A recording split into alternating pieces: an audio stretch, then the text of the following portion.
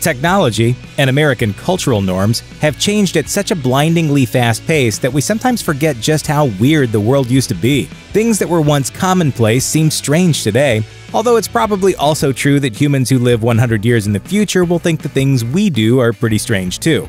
Sadly, we don't have any way to actually show a 22nd century person a YouTube video of someone eating a Tide Pod, but we can at least enjoy our own bemusement at the strange and bizarre habits of our recent ancestors.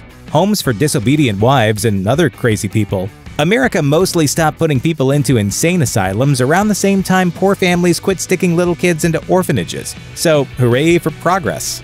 According to the American Psychological Association, though, in the early 20th century, mentally ill people, or, women who thought maybe their husbands didn't know everything, were sent to the insane asylum. There, they got to live out the remainder of their days in deplorable conditions because it was way easier than divorce. Not everyone who went to an insane asylum was a woman whose husband couldn't be bothered to divorce her. Some genuinely mentally ill people were placed there too.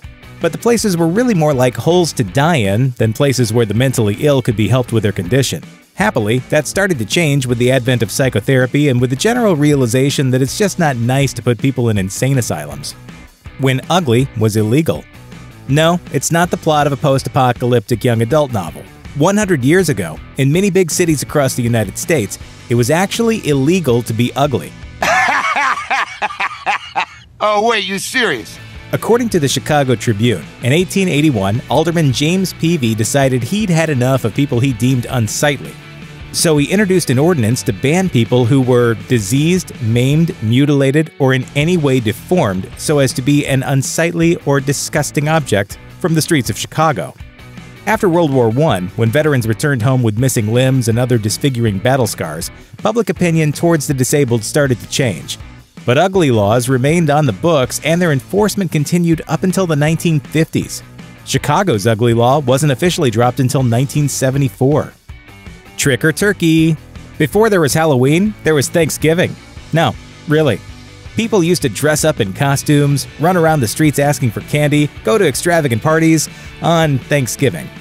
According to NPR, an 1897 LA Times article claimed that Thanksgiving was the busiest time of year for manufacturers of and dealers in masks and false faces. But the rambunctious, candy-hungry kids bothered a lot of people. New York's school superintendent even complained that the tradition seemed designed to mostly just annoy adults and was incompatible with modernity.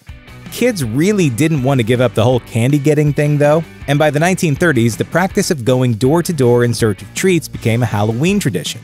Although it was mostly an organized event meant to curtail vandalism and violence, hence the expression trick-or-treat. When cigarettes cured asthma. You think your doctor is giving you iffy medical advice? Well, chew on this.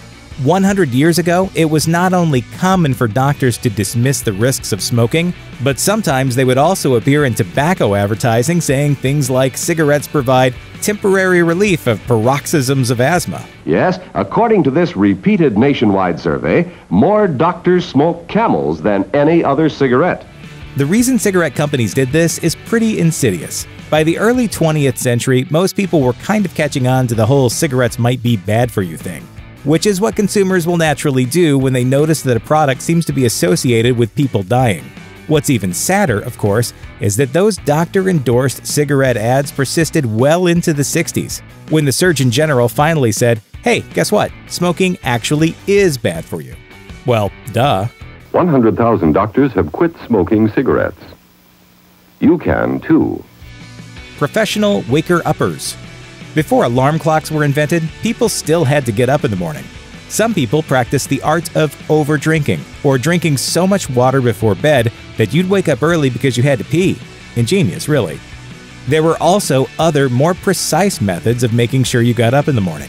According to the BBC, in the UK and Ireland, there was actually a profession called a knocker-upper. Yeah, we know what you're thinking. You're gross. A knocker-upper was actually a person who went around the neighborhood with a long stick tapping on people's windows, and then presumably had to duck to avoid all the bricks being thrown by people who just wanted 10 more minutes. Oddly, the practice didn't completely die out until the 1970s. Probably because a tap on the window was really a much nicer way to wake up than that awful shriek from your alarm clock. Early 20th century PowerPoint. Somewhere between cavemen staring at their reflections in a puddle and millennials gazing unblinking into their smartphones was the Magic Lantern Show, an early form of screen entertainment that preceded the movie theater by a couple hundred years. The technology was simple. An artist would paint an image on a piece of glass, and then the image would be projected onto a screen, much like a PowerPoint presentation. Except it was meant to not actually put entire audiences to sleep.